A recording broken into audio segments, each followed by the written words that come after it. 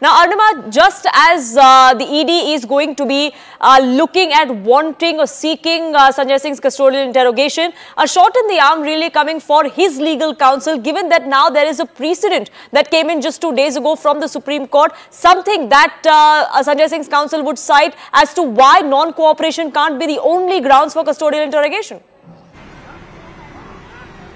Yes, and you can expect the defense team of Sanjay Singh actually to point it out to the special CBI judge there, that if the reason for arrest last night was because Sanjay Singh was not cooperating, then this reason already has an observation from the Supreme Court. But the ED officials insist that that's not the only reason. They felt that Sanjay Singh's custodial interrogation is required. After carrying out the searches yesterday for 8 to 10 hours, he was questioned, and after those questioning, they felt that he needs to be brought here to the ED office and questioned in custody. ED officials, part of the investigating team, say that he could be confronted with approvers. There are at least 3 approvers who have given crucial insight to the ED team.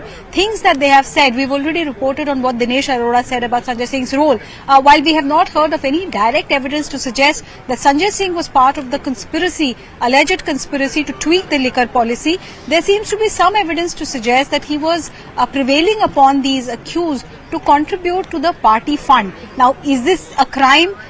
Was money laundered? Because ED's main paradigm of investigation is money laundering. Are they accusing Sanjay Singh of laundering money, round-tripping money and making black into white and helping the Aam Aadmi Party's coffers in that way? They seem to suggest that there is evidence to that effect, and that is why custodial interrogation is required. They wish to confront him with the documentary and digital evidence that was gathered over the last 8 hours when they were raiding Sanjay Singh's residence for 8 hours, the evidence that they collected. And even before that, if you recall, his aides were searched and there was recovery from them as well. So they want to confront Sanjay Singh with all of that.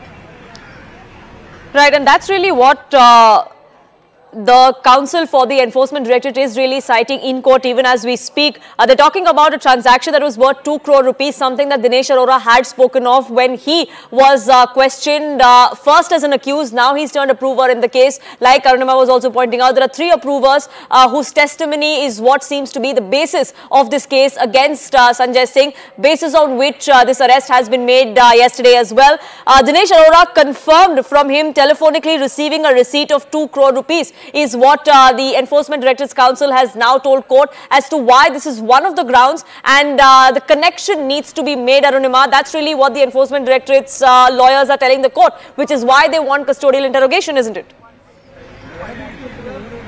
The point that I was raising that the defense could make is exactly what the court is also asking. As far as Dinesh Arora's statement is concerned, it's not a new statement. ED has been aware of it for last many months, and now even the court is asking, why have you taken so much time when you had the statements? The transaction that you're showing is of August and October 2021.